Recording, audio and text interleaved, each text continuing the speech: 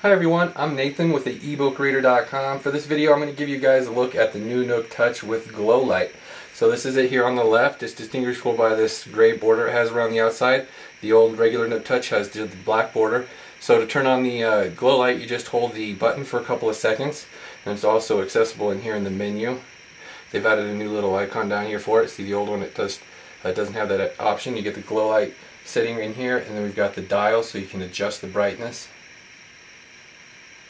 I kind of like it about that brightness actually. Another way you can access the GlowLight without hitting that is you can hit the little icon up here, and you can adjust it that way as well. Okay, so what the GlowLight is, there's these little LEDs up here in the top. You can actually see them when you tilt it down. I don't know how well it's going to show up on the camera. You can see these little green lights in there.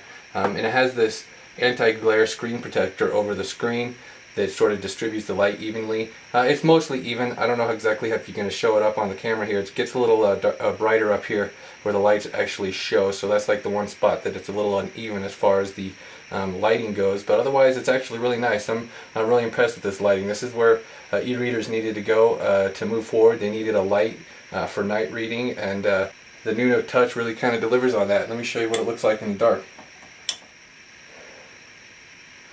So that's how it looks like in the dark, obviously. Like I said, you can adjust the brightness.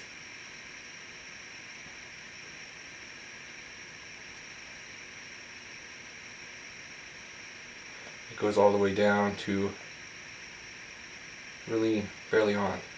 So here's a look at the Nook Touch compared to the Sony PRS-1s. This is the cover that has the built-in light, and it's got this little swivel up here. You can adjust the light over the screen however you want. So this is just kind of a look at the difference between the two. The Nook, it's definitely got more even light. The color is just sort of, I don't know, it's just sort of a cooler color, how it's lit around the screen instead of above the screen like this, where it sort of fades at the edges and it's brighter in the middle. I don't know, I kind of definitely favor the Nook's light over the built-in reading light of the Sony PRS-T1. So like I was saying earlier, it's got this anti-glare screen cover on it that comes with it to help distribute the light for the glow lighting. It does kind of take away from the contrast just a little bit. It's not going to be able to show up on the camera here. Let me try some close-ups. I'm not entirely sure if it'll show up or not with the close-ups, but it's worth a shot.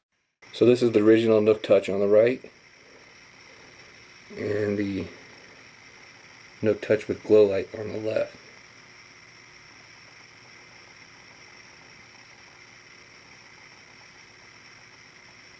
Okay, so aside from the reading light, these two guys are pretty much exactly the same. The new one, it's about half an ounce lighter than the old one. It doesn't sound like a lot, but you can actually really feel the difference when you have them in hand. It definitely feels noticeably lighter on the newer Nook here. Other than that, they're pretty much exactly the same from a functionality standpoint. We still have all the on-screen functions, the dictionary, the notes, and the highlights, and the sharing. If you hit this down here, you get your other options for the text adjustment and the table of contents. You can also look up the notes and your bookmarks in here. Of course, we've got search. You can enter a specific page to go into, and it also tells you how many pages you got left in the chapter right there, which is kind of cool. We can also adjust the font type and the font size. Some different font types over here. We've also got the different margins. You can turn on and off publisher defaults as well. And then if you hit up here in the little corner, you've got that little Nook icon. That's the bookmark. So you can add and remove bookmarks like that. So these side buttons over here, they're the same as the other Nook. They seem just a little bit easier to press than the older Nook, which is kind of nice. This top one pages forward and this one pages back, but you can go into the settings menu and change that up if you like. Over here in the reader options, you can invert those settings.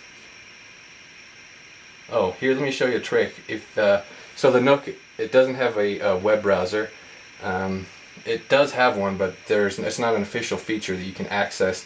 In one of the older firmware updates for the other Nook Touch, they actually removed access to it, but you can still get to it down here. Just hit Google, link to your account, and then hit can access your account. It's right here.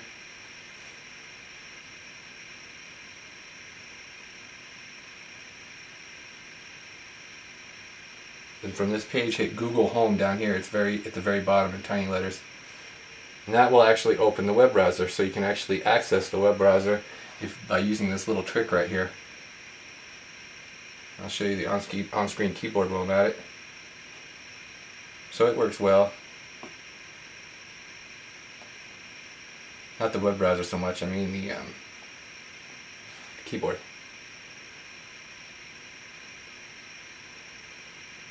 One thing that remains to be seen on the battery life as far as the Nook Touch with GlowLight here.